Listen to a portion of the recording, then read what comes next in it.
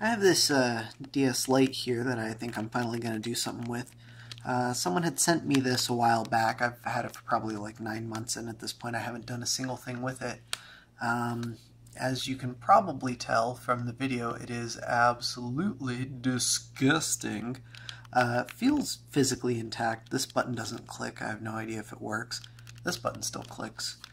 There are chunks missing from the shell here.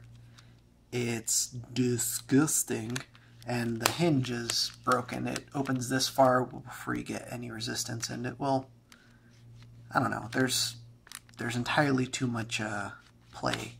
But if you try and boot it up, you just get a flash on the bottom screen. Now, from what I know about DS Lite consoles, or DS consoles in general, when the console doesn't boot and you just get a flash on one of the screens, it usually means that the other screen is damaged or disconnected. And based on the play I get with the hinge and the fact that it's even broken in some spots, and the fact that I get a flash on the bottom screen and not the top screen, leads me to believe the top screen, if it's not damaged, the ribbon cable itself is. So to fix this console, we have several options here. The easiest thing to do is just reshell it and then replace the screen, but I'm not going to be doing that today. Hopefully we don't need to replace any parts. I am a little bit concerned with this bottom screen. There's this line here. I don't know how well you can make that out on camera, and I don't know, there might be some like liquid damage or something, I don't know, but it looks like there's at least a screen protector on here, so we'll get this apart and figure out what the hell's going on, and if all is well, we will convert it over to a Game Boy Macro. I got this in the mail today. This is a machined aluminum Game Boy Macro faceplate from a gentleman who goes by the handle Boxy Pixel. He makes and sells this stuff. I picked this up. He just started selling them, I believe. If you have heard of the famous aluminum Game Boy Color shell, same guy. I also picked this up because I have a weakness, and I don't know, this is one of the blemished ones, and there are some marks on it. I mean, I'd still use it as is, but I think we can get this Cerakoted or powder coated or something. But that's another project for another time. So this thing, well, before I even get into that, if you're not aware of what a Game Boy Macro is, that's basically this right here. This is a DS Lite that I converted over to a Game Boy Macro, and you can use it to play Game Boy Advance games, or you can drop a flash card in there and run emulators and such. I don't know how well. Let me turn that light off. There we go. You can see I've got Pokemon Crystal running on it right now, and yeah, it works great. It's fine. It's a pretty cheap way to get a console to play these games, because the flash card itself is what, like 15 bucks.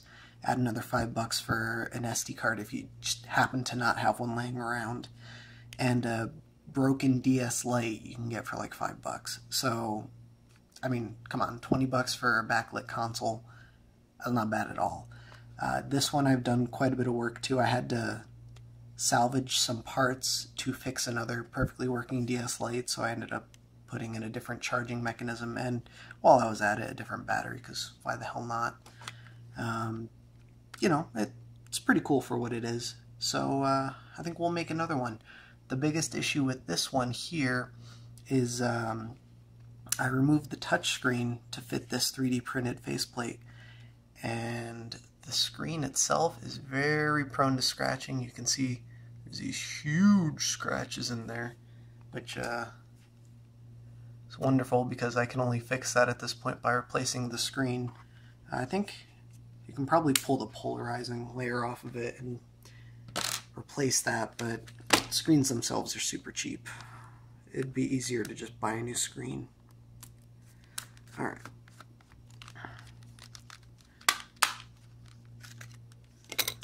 So, I do know this console charges, and I'm fairly certain that that battery works. But beyond that, I have no idea. I haven't taken this thing apart yet. I don't know. Your guess is as good as mine.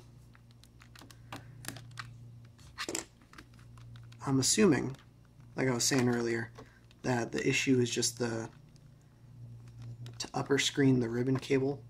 So just the act of converting this over to a micro should fix it, solve all my issues there.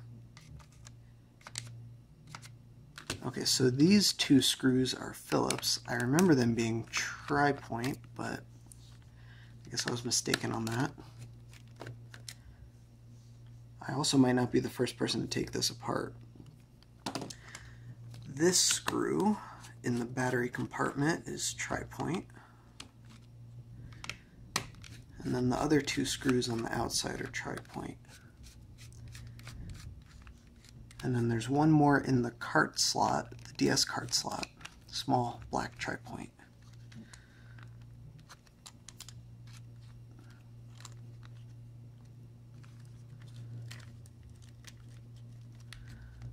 And you see two more screws in there, but I don't think we have to remove those. I can't remember. Or maybe we have to remove that top one. It's a Phillips. You don't really have to keep track of all these screws, because if you're doing this for the faceplate, well, the faceplate came with new screws. There are clips along the bottom here you have to snap off. I don't really care about saving. You do need to save this. Ugh, I hate running my nail in there. Ooh, that is. We might have some difficulty getting this to work. I didn't count on that happening. There is some significant water damage right here. Right here, I see some corrosion on the board. I don't know what that is. Looks like foam or something. I don't know why that would be there. Ooh, this is not looking good. Fuck it, we'll try it out anyway. See what happens. Okay. Once you've got the bottom off, there are two or three, I think two screws. Find out in just a sec.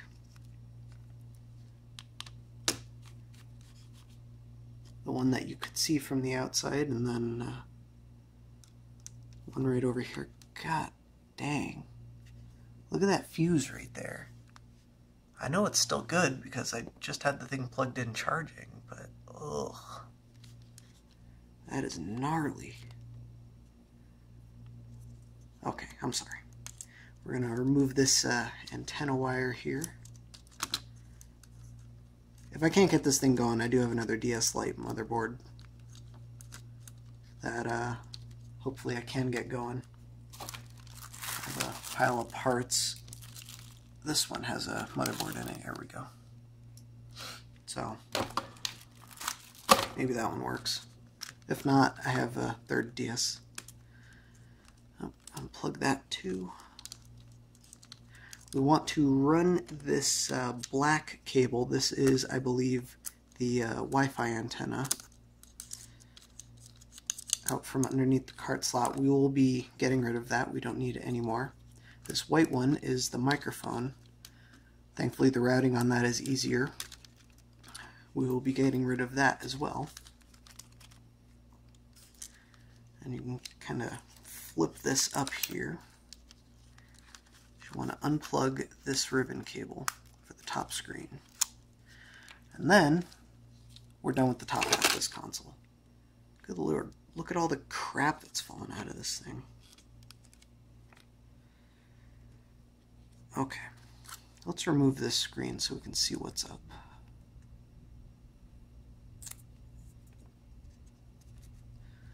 So this connector up here, I believe, is for the touch screen assembly. We don't much need that anymore. And then everything else should be on the front here. This is for the screen itself. And usually they aren't stuck down, but this one is.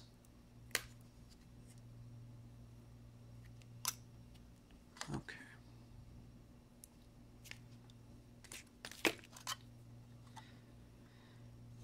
we might be good. I'm gonna have to wash my hands after touching this thing. Okay. Get my soldering iron going. So to convert this thing to a macro, to make it work without that top screen, we need to convince the backlight driver that the top screen is still connected. We don't actually have to connect anything else, but the easiest way to do that is typically a 330 ohm resistor across the backlight pins here. And for those who aren't familiar, Nintendo actually does something really cool with all their consoles, at least all the ones I've worked on.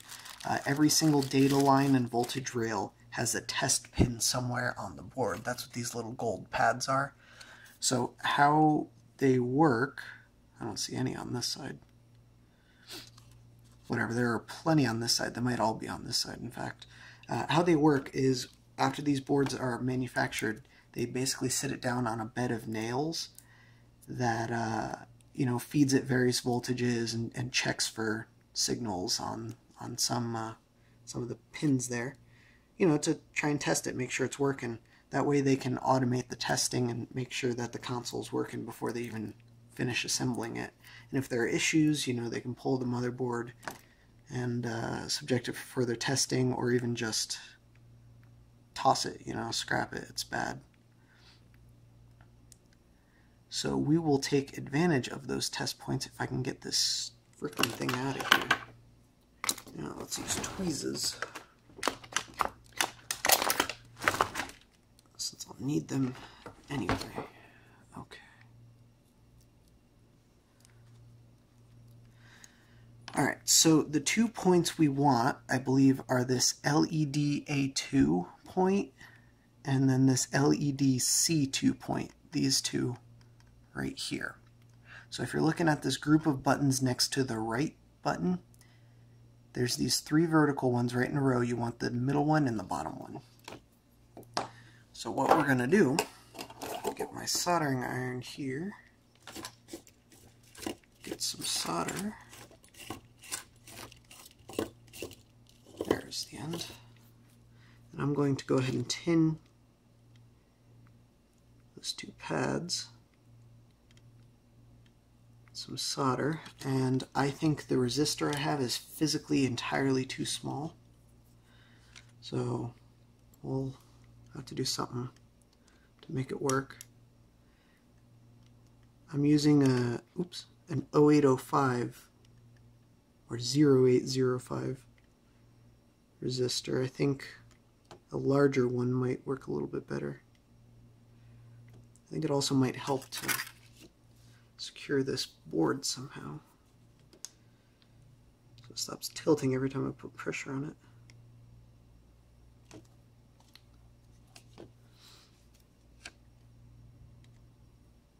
it. Okay, never mind, this might work. I'm going to feed that a blob of solder. There we go.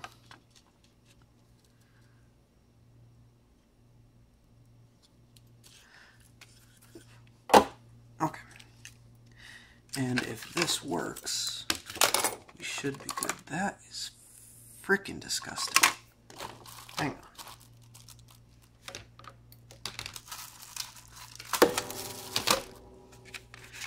I'm going to use this here, because this is significantly less gross. God, even that. Ugh. Okay, so we do have to connect up the bottom screen again. We do not have to connect up the touch screen. Oh, we are missing something important here. You do need to plug in this Wi-Fi module, even though we're never going to use Wi-Fi on this thing again, because the actual, like, the BIOS program that this board uses to boot is located on the Wi-Fi module. So this board will not boot without it, regardless of DS mode or Game Boy Advance mode, whatever. Okay, I think that's plugged in. And Let's try it out. So I got a green light, white screen. Anything else? The screen itself could be bad. That would be disappointing. Of course, that's further than we got before.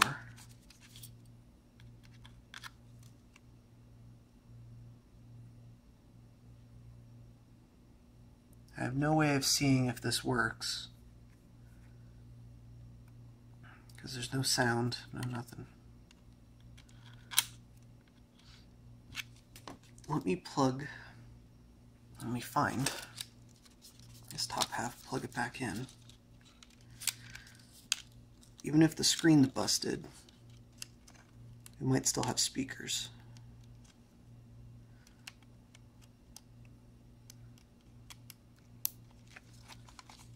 Okay.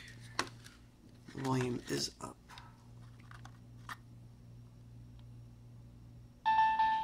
Oh.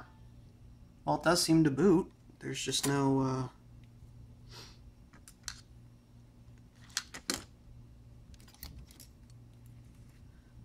no display.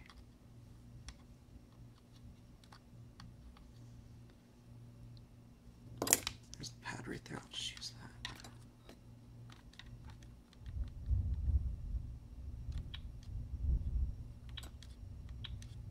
Yeah, I can hear it doing something.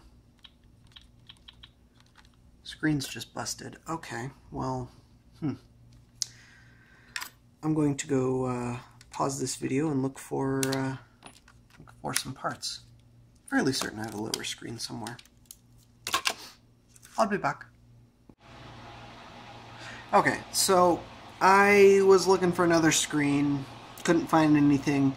I checked my extra parts console and found out a few important things here. First and foremost, it doesn't even have a cart slot for Game Boy Advance. Second, it doesn't have a power switch, so I couldn't test it if I wanted to.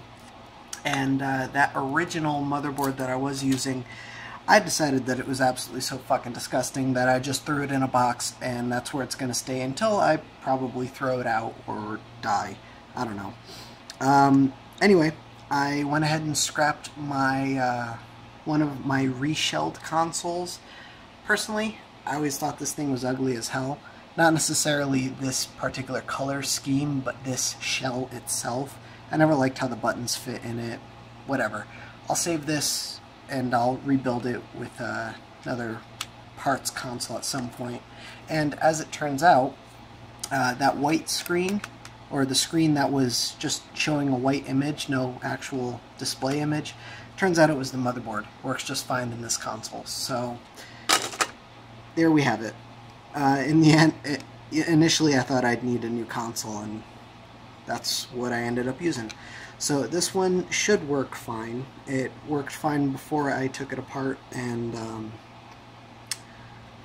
well, right now it's telling me I need to touch the screen or begin, but since the touch screen isn't plugged in, and since I have no button membranes, I can't actually test it out.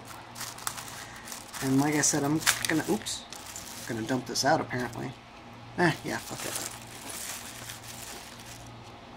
So this membrane here, yeah, so the console itself still works fine.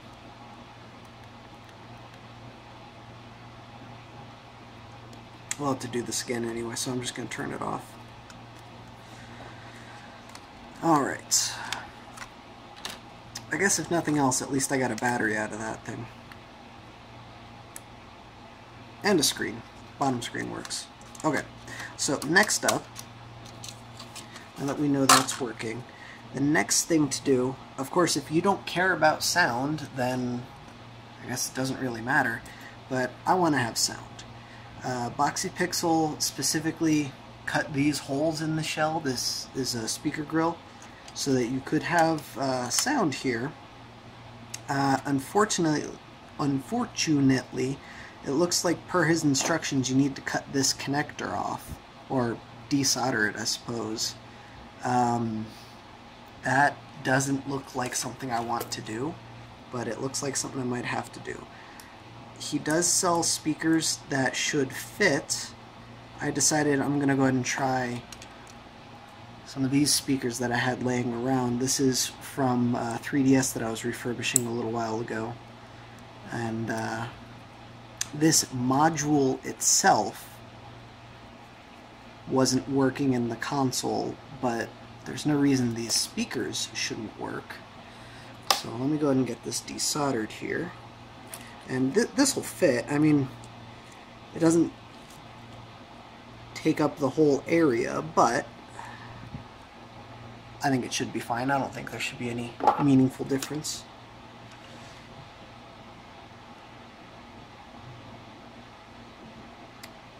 Of course, my soldering iron's not fully heated up. There it goes. I'll just set that aside.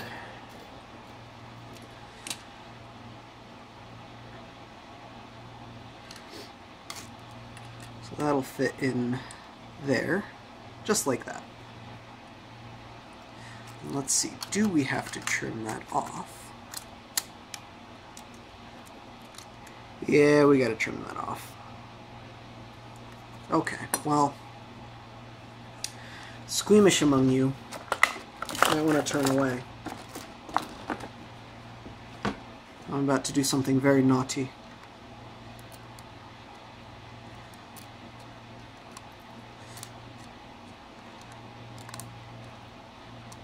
So this console is never going to work as a DS again, unless I solder a new one of those back in. I don't think I damaged the motherboard at all.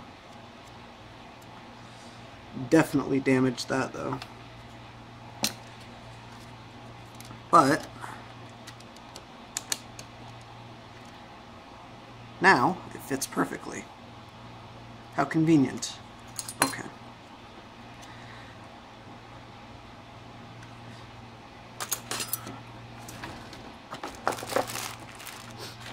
Oh, I already have some cut off. Ha! I'm thinking ahead. I'm going to go ahead and insulate that with some Kapton tape.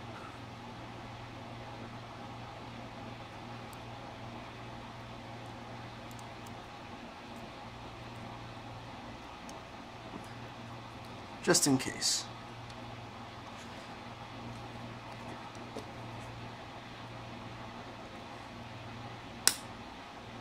Fucking whoops. I just trimmed off the edge of the board instead of just the tape. Oh well. Hopefully I didn't break anything. Let's double check.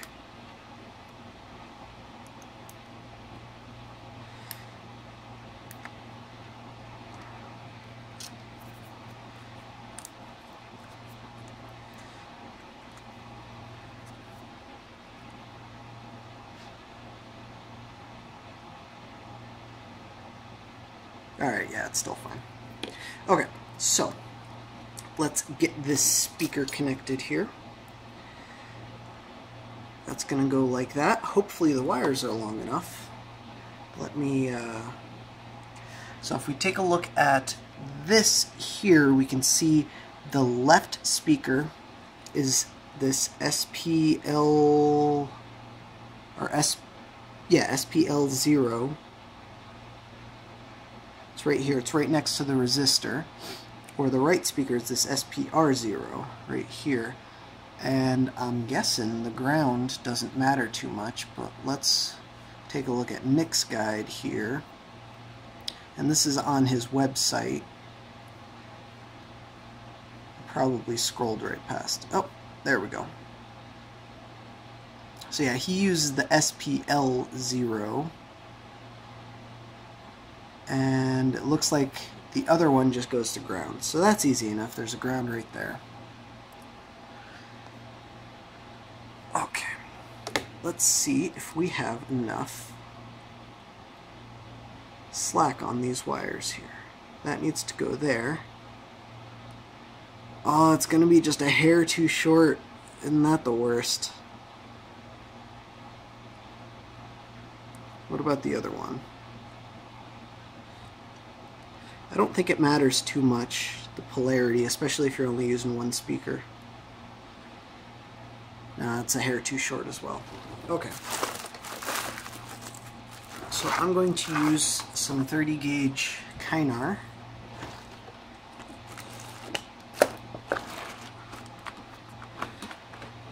And I'm going to cut myself a little extra slack, just so I have something to work with here.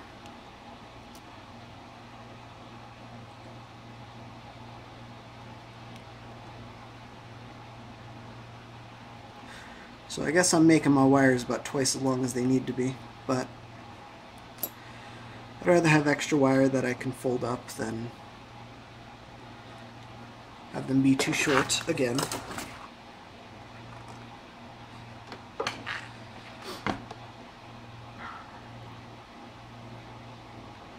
Strip the other end.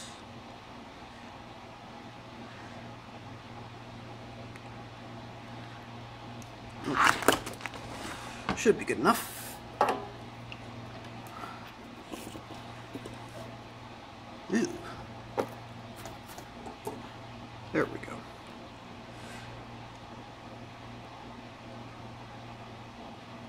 Tin both those points. Oh, I'm putting the iron away.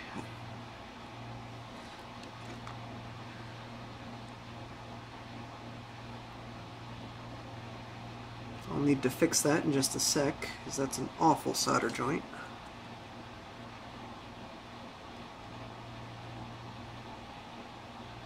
But for some reason I'm choosing to do this backwards.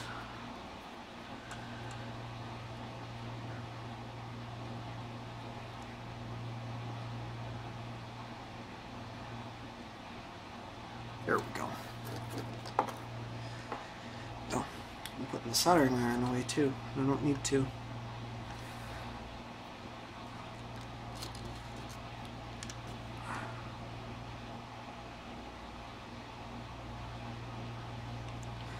So the solder on this speaker is probably lead free, judging by the fact that it's not melting. There we go.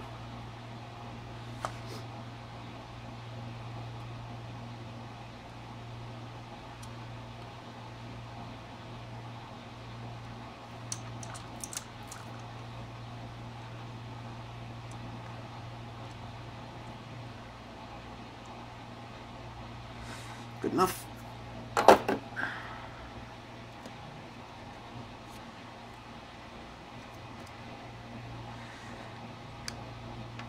And that should be it.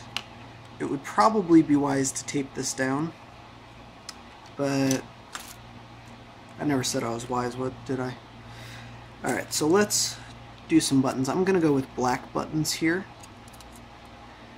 And the way that this is cut, of course you use your original buttons. I'm looking for an A. There's one. You can, if you want, drill out these two holes. I don't know what size you need to use. But you can drill these out, and then you can use your X and Y buttons too. I think you'd have to...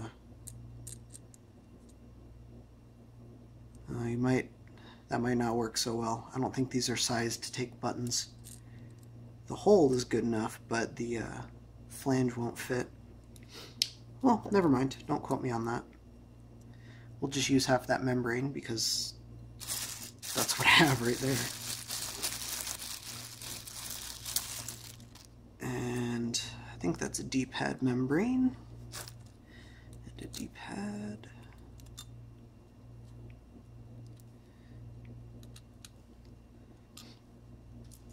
And then we need a start and a select.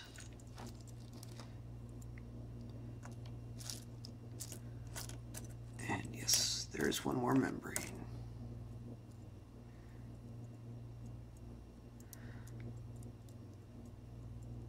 Alright, stay. Set that aside for a sec while I plug this screen in. I'm going to use this gross screen instead of the nice one, only because the nice one has that golden border that matches that shell, and I don't really want to have to strip that off or swap it out. Besides, this one will probably clean up nicely if I take the touch screen off. Okay. Now, let's try this thing out.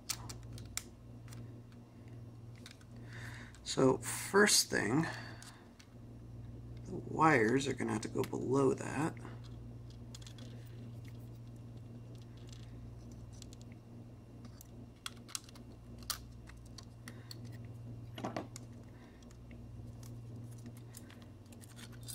Ah, damn. That's what I was afraid of. The buttons are falling out. Okay. So we have to route the wires down below this capacitor. And back up. I'm going to flip that around. Yeah.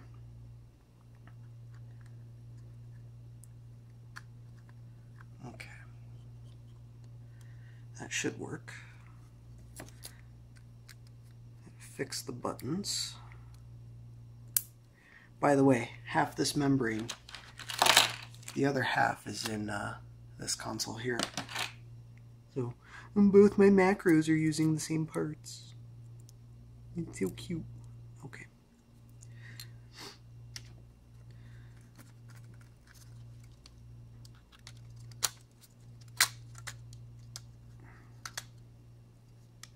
Now we should be good to go.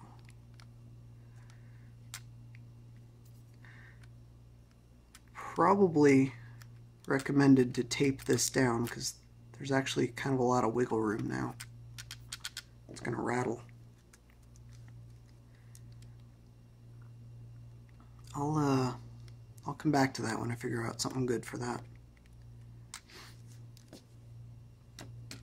Next, we got to use the screws that this came with that I thought, oh, there they are, right here. You can't use your original screws because they're sized to screw into plastic, whereas these go into the aluminum here.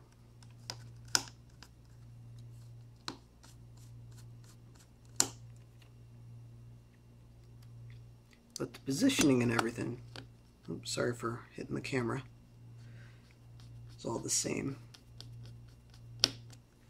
Okay.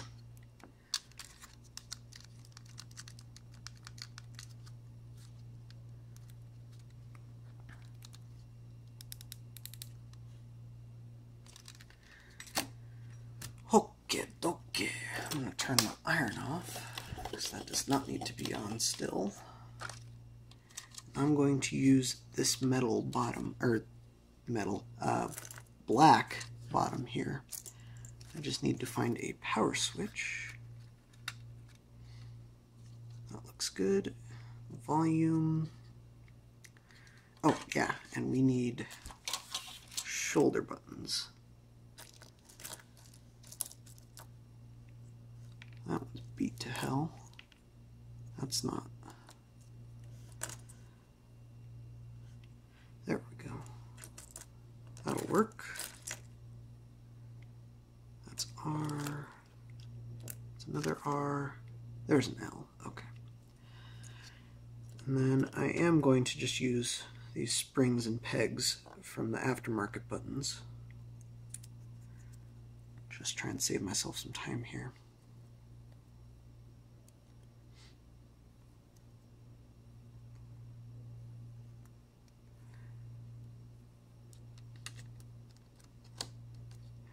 Oh, I see a problem with that speaker already. That's probably why it's easier to use the speaker Boxy pixel cells. Not only is his case designed around it, it's shaped a little bit more conveniently. I might still be fine though. I don't know. I'll let you know in a sec.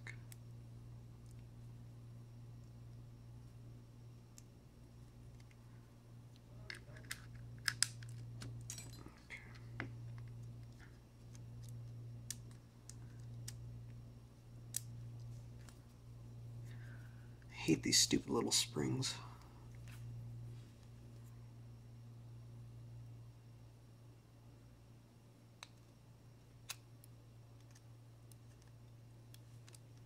Once you've got them in, though, they should stay on their own.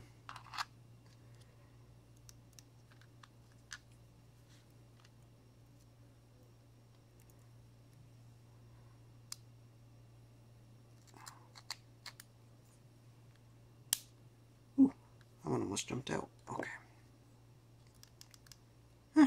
That might be fine.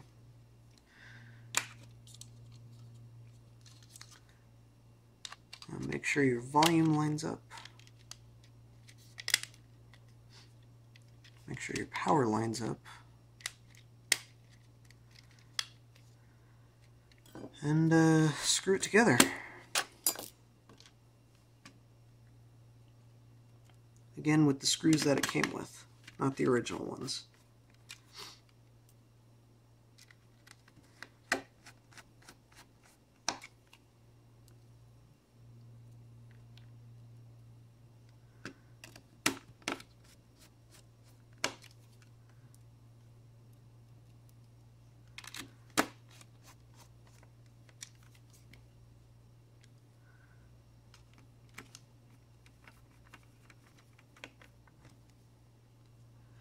If you buy, while I'm thinking about it, if you buy everything from Boxy Pixel, so the resistors included, he does send you 2 even though you only need 1. Oh, I don't like that at all. Probably don't want to use that screw. I don't know that the cart will fit.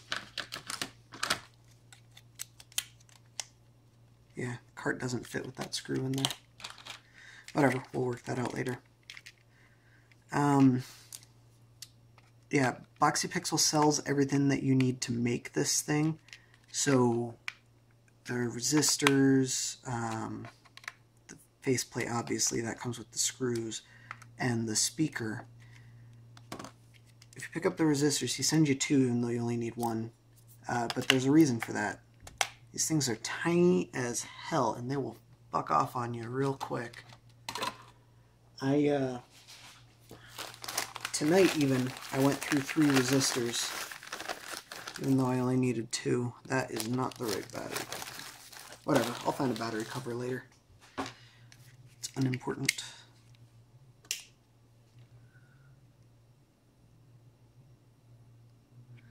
There we go.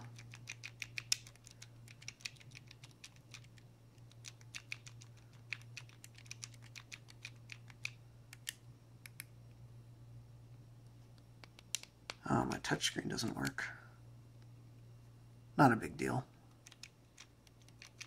but disappointing nonetheless. I'll set the date and time later.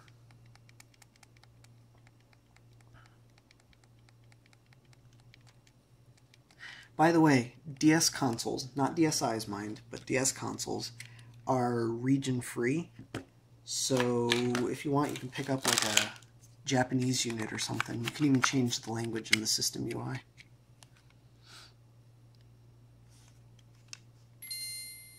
That's a problem. If you have no idea what just happened, let me walk you through it. So, we got to go into the system. I keep forgetting no touch screen. Change that to bottom screen. And by the way, the language setting is right next to that. So now, boom! There we go. And as you can hear, the sound works, the volume will still work. You could use headphones if you want.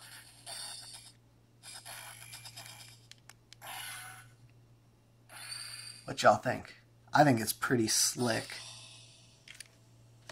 I never used this thing. I was always afraid it was too delicate, especially with how this screen is. But this, I'm really liking this. This feels solid. And I might actually play this. I especially like this cutout. Anyway, thanks guys. Thanks for watching. If you have any ideas on how to make this better, I think a different color screen border would work. Of course, I'll probably put a new touchscreen in this disgusting thing. but there you have it. Thanks for watching, guys. Have a good night.